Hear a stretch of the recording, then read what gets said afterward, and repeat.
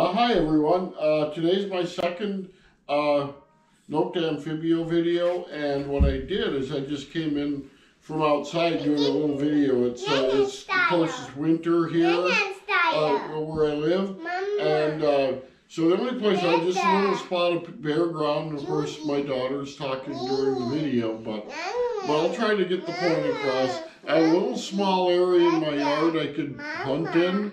And I was getting, a fair amount of EMI, so, hopefully one question for the Nokta group is, well, how do you best handle the kind of situation just by changing the gain, or do you do a frequency shift combination of the both? I'd appreciate anything on that. Other than that, I just wanted to do one more demo, and there's going to be a lot of racket in here. Anyway, I'm just shrinking up my machine. I'm going to turn it on just so I can show you a couple of more settings that I wasn't able to do outside. But, so, turn it on. You're probably going to hear a whole lot of racket inside the house. But now I'm going to turn the, as you can hear it. So what I'm doing is I'm actually just doing a scan with just my ring. Listen, that's a silver ring.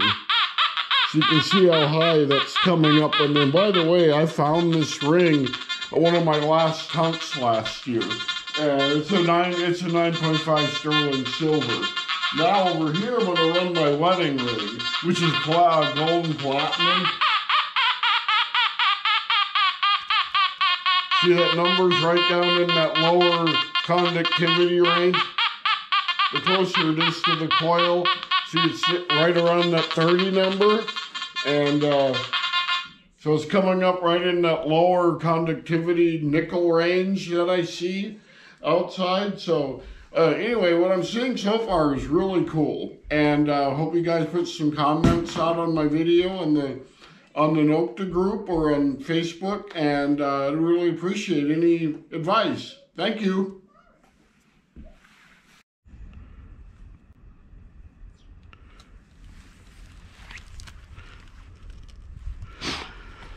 So what I'm doing today is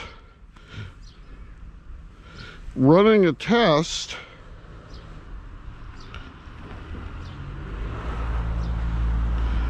of my new Amphibio, and as you can see, it is a lot of snow on the ground. See, the only place that I actually have that I can test is in this little area around the tree that has some bare ground. So, and actually I need to turn down, I'm going to switch my machine into 3-tone.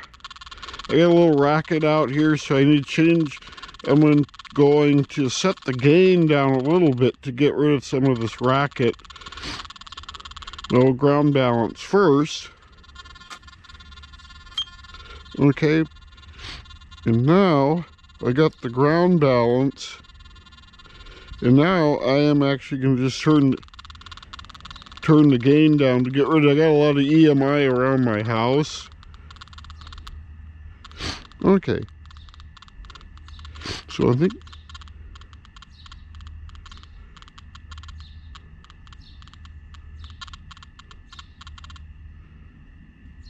okay, finally got it to quiet down here. And by the way, any guys on the group, if you can give me some advice on this, and I know I got a lot of EMI, but we'll see what happens when I get out to a real park, away from some of all this infrastructure, and see what we get. But anyway, my test today consists of all American coins. I'm trying to put them in the order of conductivity. So I got a nickel, I got a zinc penny, I got a copper penny, I got a dime, I got a quarter, and so I'm going to start with that.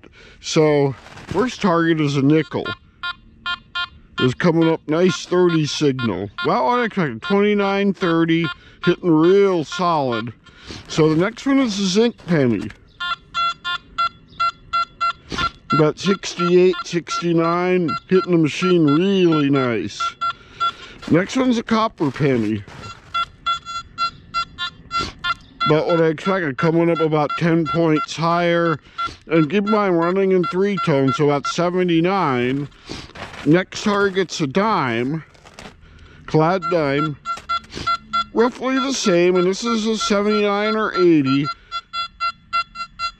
Similar to what I see on the zinc or on a copper penny, and this is typically what I'll see on my E-track too. So it's always, is it a clad dime or copper penny? So, and then a quarter is that clad quarter coming up way up in the high 80s, 87, 88. Okay, so now let's try to trick this a little bit. I'm going to take the nickel and I am going to put it with 2 quarters. You guys would be amazed just how often I find something like this in the wild. Amazing how many times I call it a nickel sandwich. So it's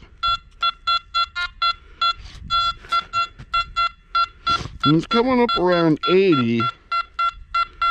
I'm going to try to expose that nickel a little bit and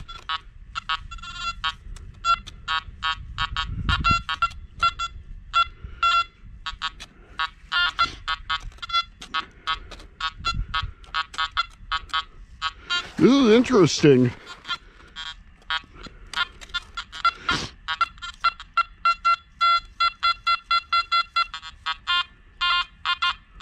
Depends on how you swing it over, and I see a lot of this with my E-track as well. If I go really slowly,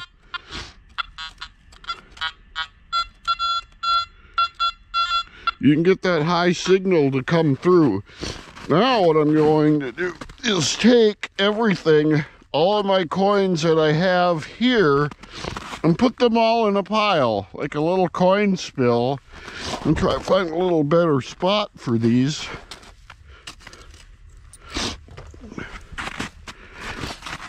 And I find a ton of coin spills. And see how that is? See how jumpy that is? All over the place. And what I do with my E-track is if I see a signal like this and I don't really have any space to work with, I'll go at different angles. But what I watch for in the E-track is that the tones and the numbers, if I can hear the same tones and I see the same numbers repeating, I'll go after that signal every time. With the fact that it's jumpy, I suspect a lot of these get skipped, but I'm amazed how many coin spills I find. Yeah, and it's a lot. So now I'm going to do one more test here. And this one's, I'm really curious to see how this is going to work. Because over here, I have an Indian head, a really toasted Indian head penny. I'm going to put a zinc penny here.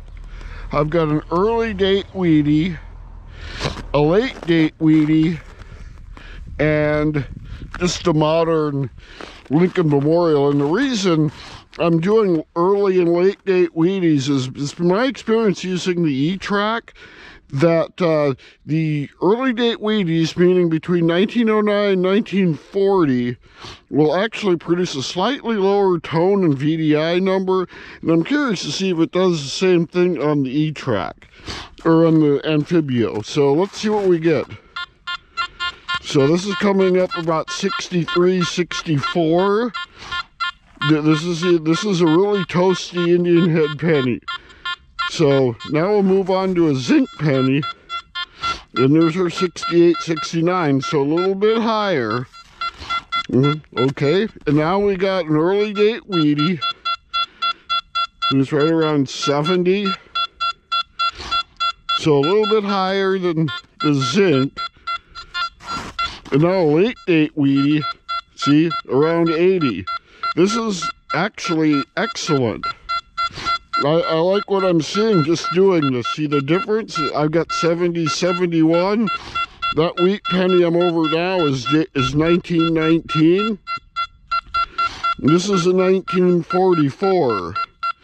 So you see that's higher. Than finally just a modern memorial from the 70s is coming up the same as this later date Wheatie. Really interesting how this works.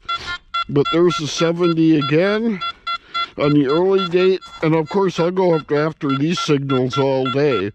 And then here we have Here we have the zinc penny, and finally the Indian head coming up the lowest. So, no, this was a great test. I don't have any, the only thing I have notched out are the first couple lines, so that's pretty much about it. It did take a little bit of time to get the, I had to turn the gain down just because of the EMI that's coming through in my neighborhood. I run into the same problem with the E-Track, but what I'm seeing is great. And by the way, it's freezing cold. I don't have gloves on. So that's going to be about it for my demo today. So thank you for watching.